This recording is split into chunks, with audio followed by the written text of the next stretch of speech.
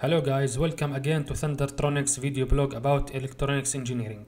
In this episode, I will explain how I designed a humidity and temperature sensor using very cheap components such as an Arduino Pro Mini and other stuff. DHT11 and DHT22 sensors can measure both humidity and temperature. They are cheap and suitable for hobbyists and makers as well as available from lots of sources.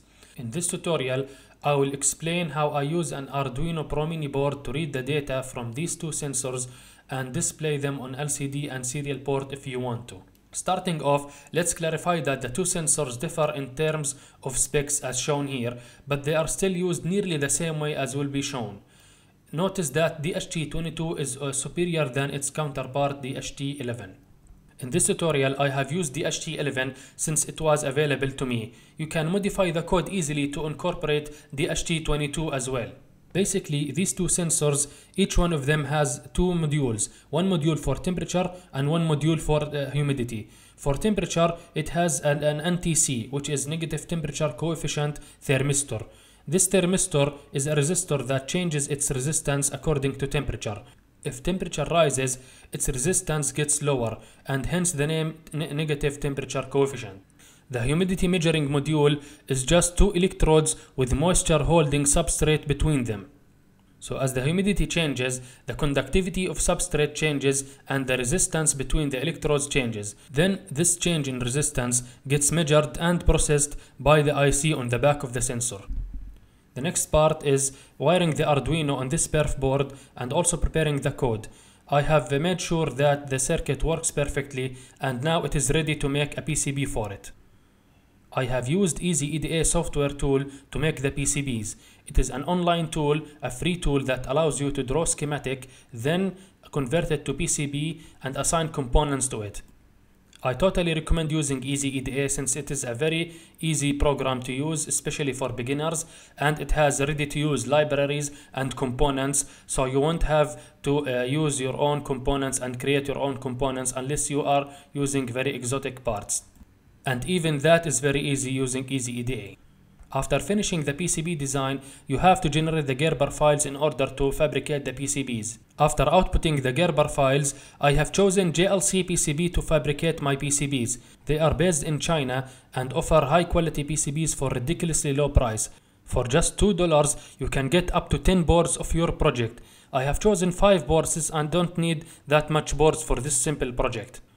I will make a complete tutorial about how to use JLC PCB service, but it won't be in this video. So let's continue with our project. It is worth mentioning that JLC PCB has a component store that you can order your required components and has the service to give you the components shipped along with the PCBs, which is a huge benefit. And that will help me get everything I need for my project shipped in one package only.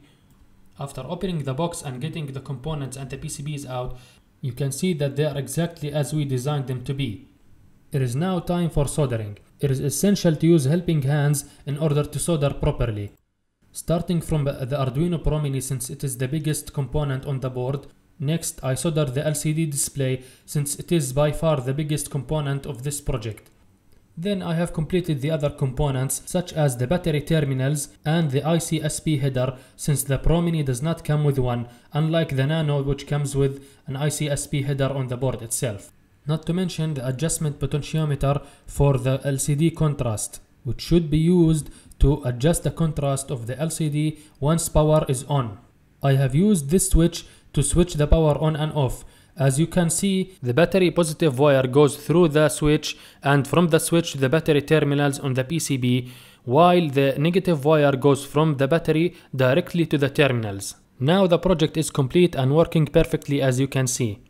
To limit the brightness of the backlight of the LCD, I have chosen a 100 ohms resistor. You can choose any resistor that you want or just a dead short if you want a full brightness. But I don't recommend this since it will drain the battery so fast.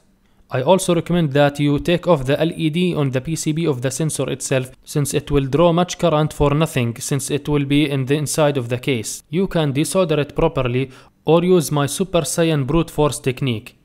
I have taken the necessary measurements and marked them on the case by using a pencil in order to start drilling. I have used my Chinese hand drill that I have shown in a previous mailbag. You can choose your Dremel tool if you own one, or just a simple one like mine. I drilled the holes, then I used these bits to clean them out and file the edges to make them smooth. After trial and error, I have finally completed the project. Now the PCB and the parts fit exactly like I wanted in the case, and I have used glue to glue the parts in. Then I have glued the battery and the DHT11 wires since they are so thin and they can be cut out. And by that the project is complete now. For code and further explanation, please check my instructables post mentioned down below in the description. And it also has the PCB design file from EasyEDA that you can use to manufacture such a project from JLC PCB for just $2. This marks the end of this project. Thank you for watching, and I will see you next time.